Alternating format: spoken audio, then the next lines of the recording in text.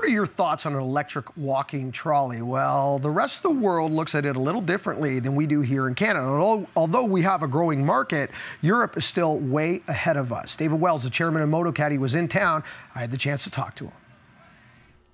Here at the JPSM Golf showroom, just east of Toronto in Durham, Ontario, Mark Zecchino with the chairman of Motocaddy, Mr. David Wells. David's been in the business now close to 30 years. He corrected me off camera already today when I said 20 as we were talking earlier.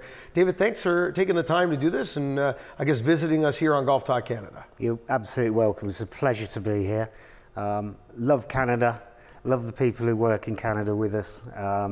It's a breath of fresh air to be, and it's well worth the overnighter from London. Well, London, that's actually where I wanted to go with this and talk to you, because Motocaddy is the largest trolley company in the world.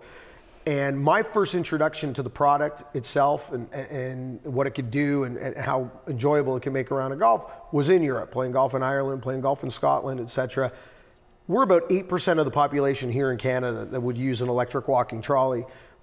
How do those numbers skew in Europe? We always talk about them being quite large, but I don't think our audience has an idea of how common this product is outside of Canada.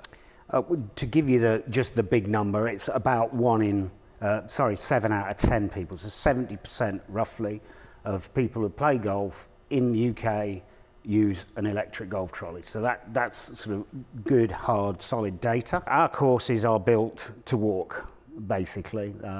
It's the home of golf. Sorry to say that, but that's where it all began.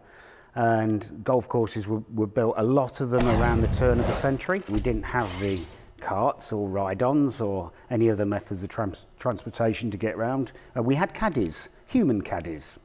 And that's how it started. And then from that point has become less and less caddies. People use good old-fashioned push buggies and pull buggies, and we've seen them. I think everybody's probably got one in a garage at home.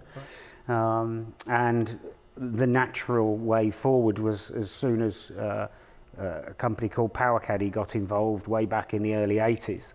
That's when it became a commercialization of electric golf trolleys. It's amazing, 70%. So if you're not using a product like this in the UK or in Europe, you're actually in the minority of the golf population as opposed to the majority.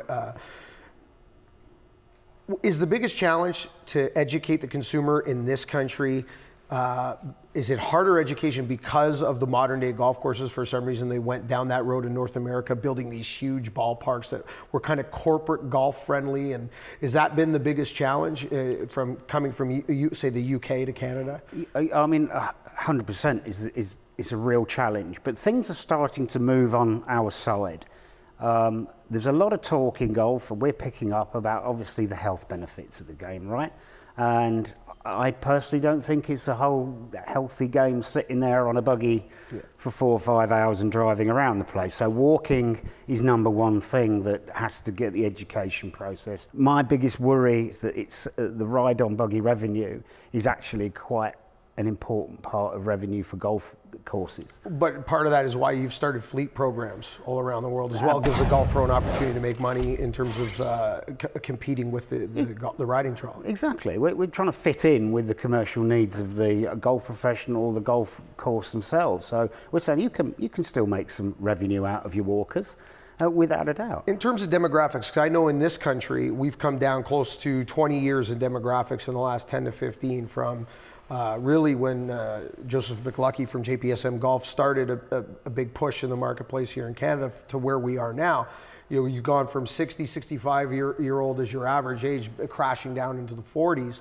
Has that happened in Europe too? Is a younger demographic still using this product, getting on board with it? We actually, as Motocaddy, we are the very first sponsor and title sponsor of the PGA Euro Pro Tour, which is a bit like your web.com in the States. It's a smaller thing.